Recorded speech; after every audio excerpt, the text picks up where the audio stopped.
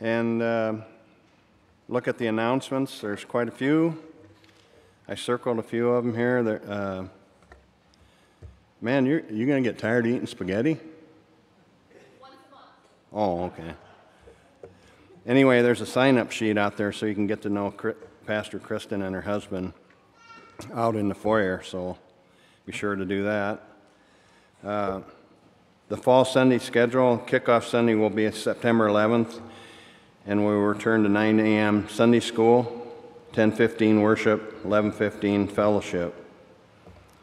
Choir will begin rehearsing on Wednesday, September 7th at 7 p.m. in the fellowship hall, and will sing for the first time in church on September 18th. All former and new singers are welcome.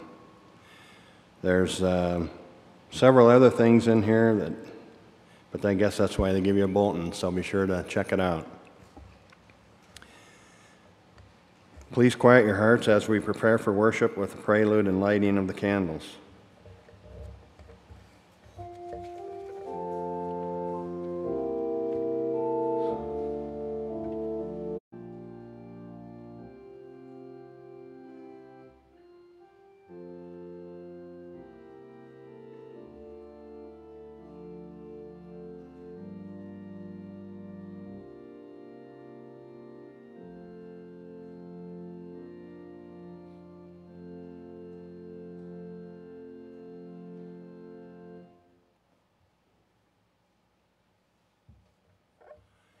Please stand for the call to worship. Welcome to a time of wonder. Welcome to hear God's words that inspire and challenge. Hospitality that teaches us how to open our lives to others.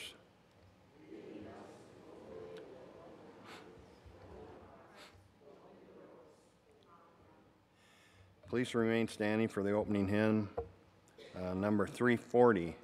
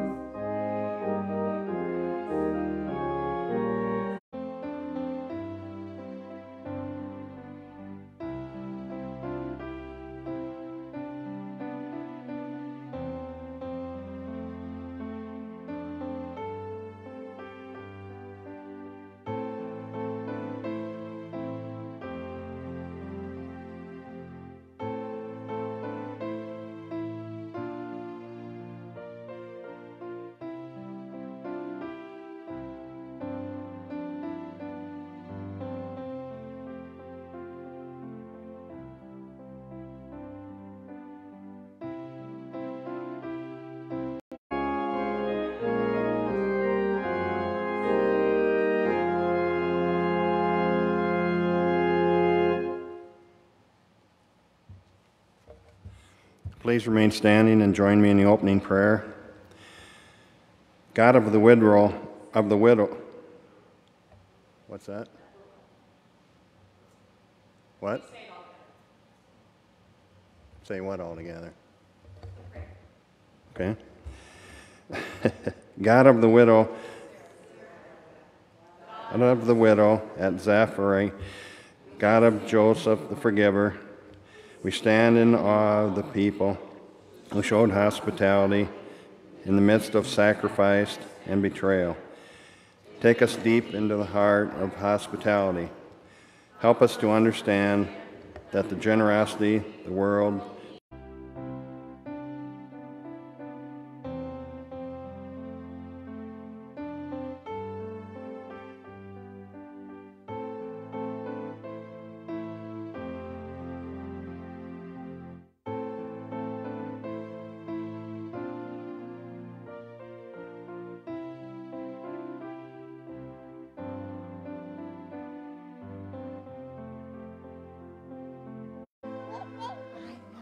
Yeah.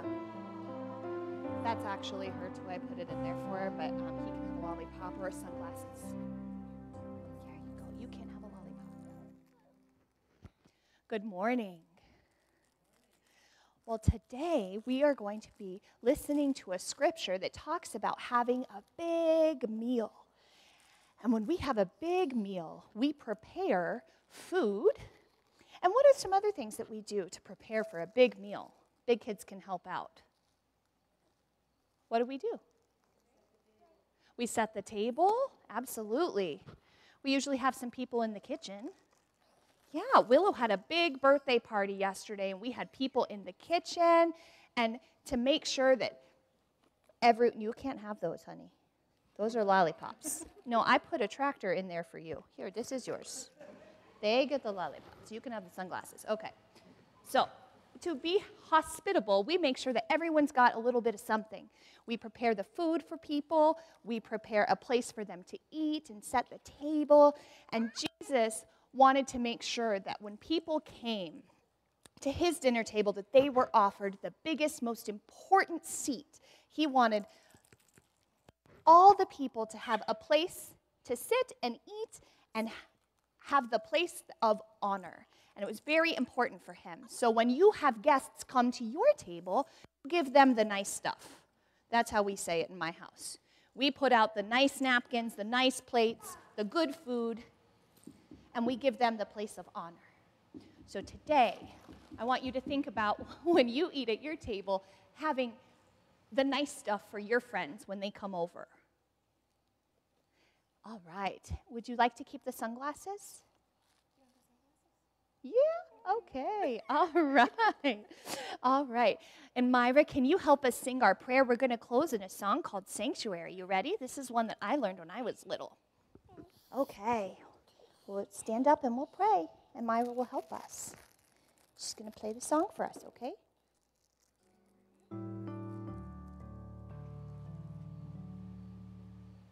Lord, prepare me to be a sanctuary, pure and holy, tried and true, with thanksgiving, I'll be a living sanctuary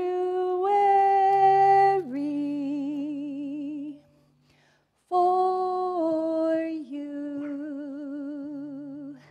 All right, let's go back to our seats and thank God for setting our tables so nice. Okay.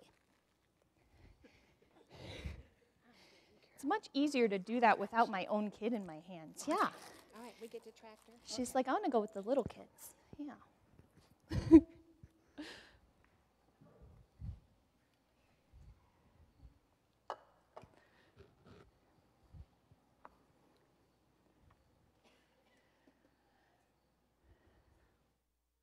you all join me now? Quiet our hearts and minds for a moment of prayer.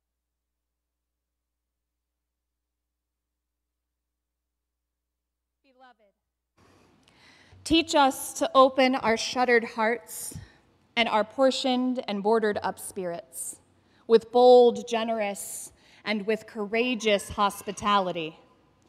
Estranged and alienated so often from so much, sustain us in making circles of welcome out of gatherings of strangers. Around the table of wonder, meet us in abundance, drawing out our stories and showing us how to weave together community with steadfast love. The wells of life are our responsibilities. Teach us to care for them together with forbearance, forgiveness, gratitude, and rejoicing.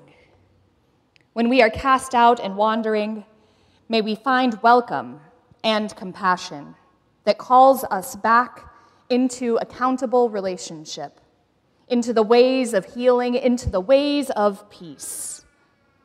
Generation after generation has wrestled and with exiled or been dispossessed.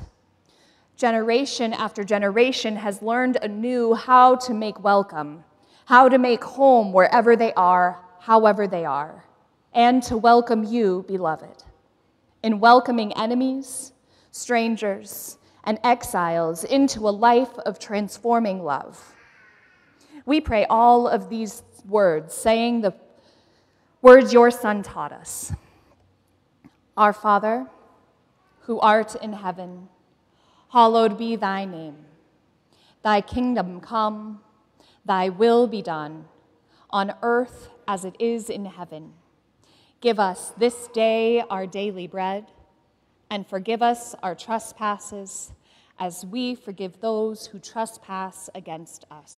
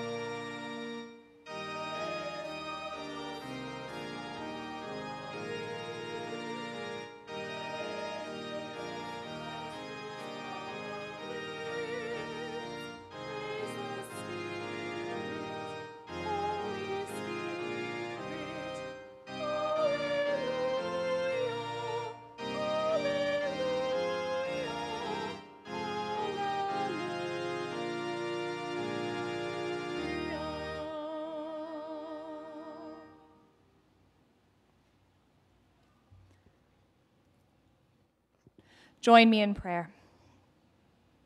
Defiled my land, you made my heritage an abomination. The priests did not say, where is the Lord? Those who handle the law did not know me. The rulers transgressed against me, and prophets prophesied by Baal, and went after things that do not profit. Therefore, once more I accuse you, says the Lord. I accuse your children's children. Cross the coasts of Cyprus and look. Send to Kedar and extinguishing you has been invited by your host.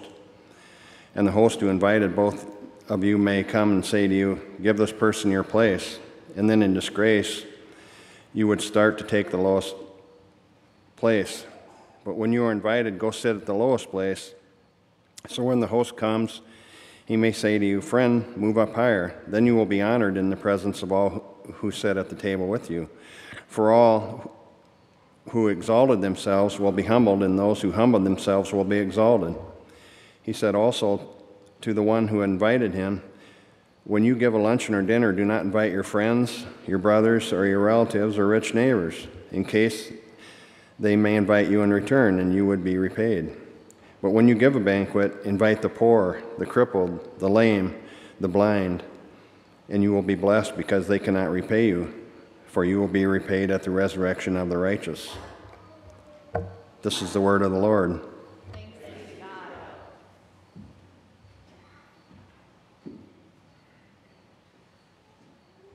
Thank you. And thank you, Myra, for the beautiful music.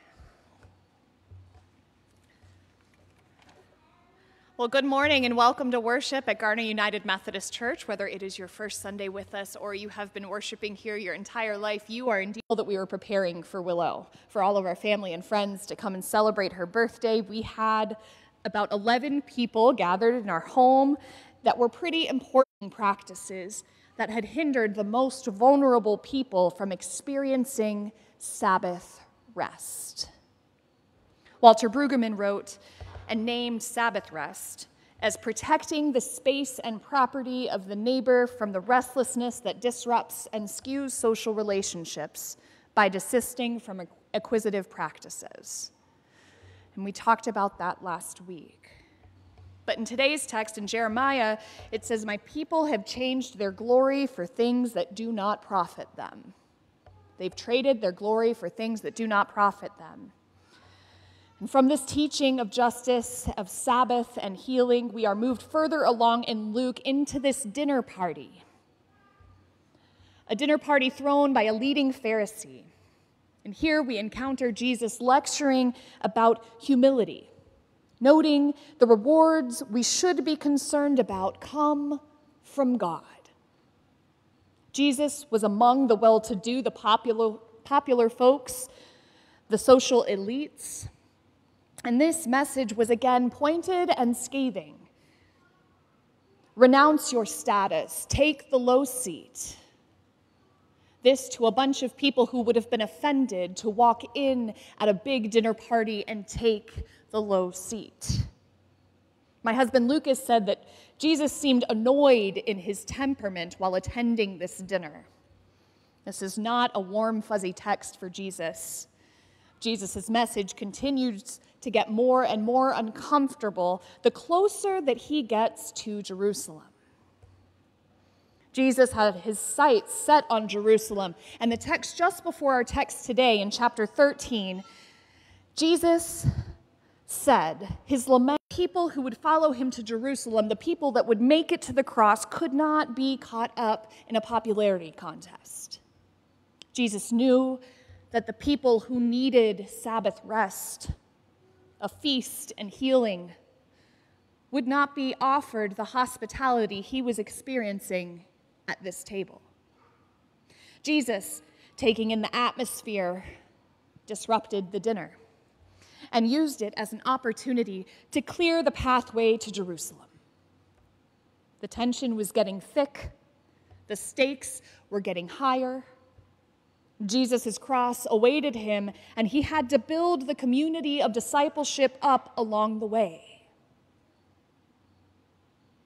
Jesus taught justice at the table by naming the people who had been kept from the feast: the poor, the crippled, the lame, and the blind. Being righteous in the realm of God meant being of service, taking the low seat, offering the better part of the meal, the better seat, to our neighbors without invitations. Jesus is asking us at Garner United Methodist Church to consider who has been kept from the table in this community and to invite them, not just to dinner, but to the seat of honor at the table. This is grace. This is restoration. This is an invitation to discipleship. When we extend an invitation to the feast, when we give up our seat of honor, we honor God. And we honor God's vision of our beloved community. If we can begin to do this important work here, bit by bit, one radical act of grace at a time, one generous invitation extended beyond our comfortable fellowship to the people in this community who are in need of support, in need of honor and love and hospitality. This text tells us that we will reap kingdom benefits. If we do kingdom work on earth, our church will grow beyond our wildest dreams because people are thirsty for living water. People need good news in their lives, and they want to be a part of it. if we start to carry this message of humble servanthood from our doorsteps to the ends of the earth, Luke tells us plainly, we will be blessed, and we will be repaid in the resurrection of the righteous. But it likely won't. Amen.